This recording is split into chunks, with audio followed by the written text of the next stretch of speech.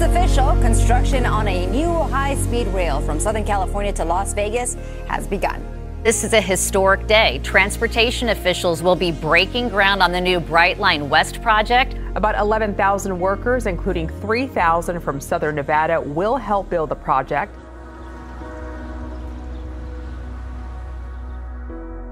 You ask me what do I do in the morning, one of the things I do is go look at all my children. That's the reason I get up every day, every morning, is to step out here and make sure that their future is great. You gonna put some salt on there, son?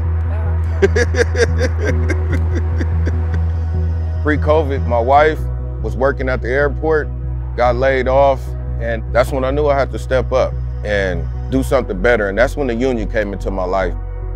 It was a blessing, joining the union.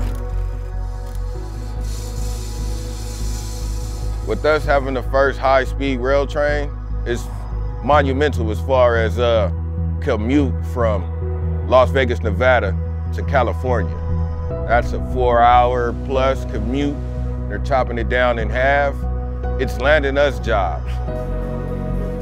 Brightline project, it's gonna be a big thing, not only for the community, but for many of us guys out here, laborers, be operators out there. It's gonna be it's gonna open up a lot of jobs for a lot of people.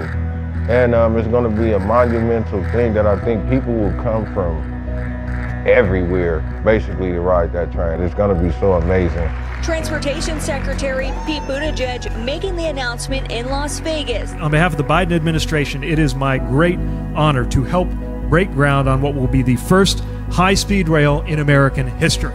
218 miles of new track between a terminal on the Las Vegas Strip and Rancho Cucamonga. This is actually investing in America. This doesn't happen without the current administration.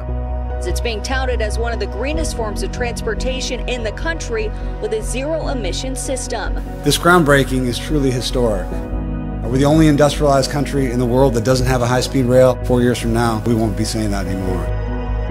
It's been a group effort across party lines between federal, state, local governments because we know how important and how critical this project is for our jobs, for economic development.